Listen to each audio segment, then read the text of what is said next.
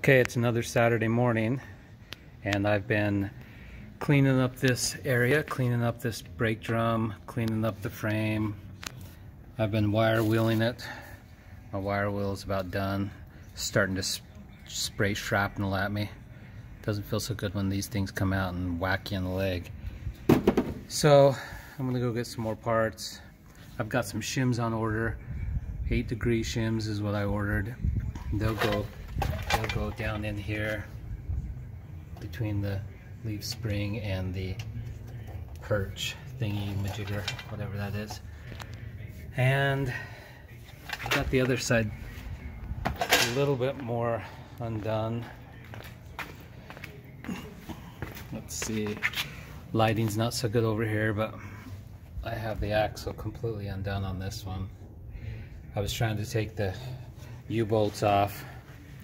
Yeah, they broke. So I'm gonna go down to AutoZone and see if AutoZone has a couple of these. I'll just take this down. And you can see the difference. This one's really scaly rust and junk. Pretty bad. And then this one, after a while of wire brushing, it's way better.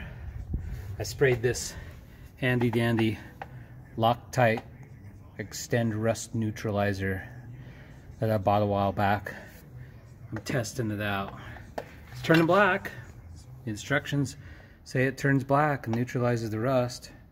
So I'll probably go grab some more and throw it on here before I paint it. You have to put a paint coat. They refer to it as a top coat, but you gotta wait 24 hours, I guess.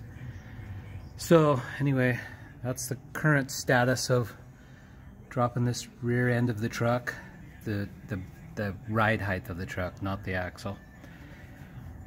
More to be continued.